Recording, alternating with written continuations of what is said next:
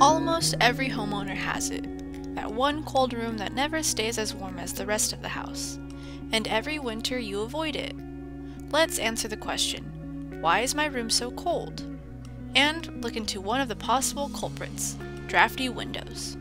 Some common reasons why your room is getting colder than it should in the winter could be broken ductwork, blocked vents, thermostat issues, poor insulation, and drafty windows.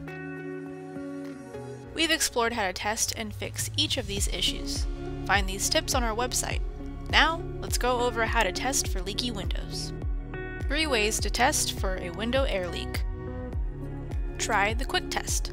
Check to see if there are any visible cracks around the window on the inside or the outside of the home.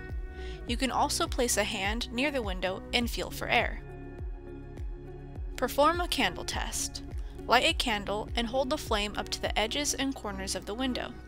Notice if the flame remains still or if it flickers from any air. If the flame is pulled in a particular direction, there's your leak. For an advanced step, try adding a hairdryer on the outside of the window while someone is monitoring the candle from inside. Use a thermal camera.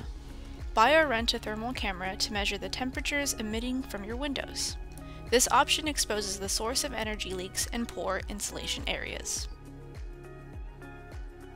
Visit our website for step-by-step instructions on how to seal window leaks using caulking and weather stripping.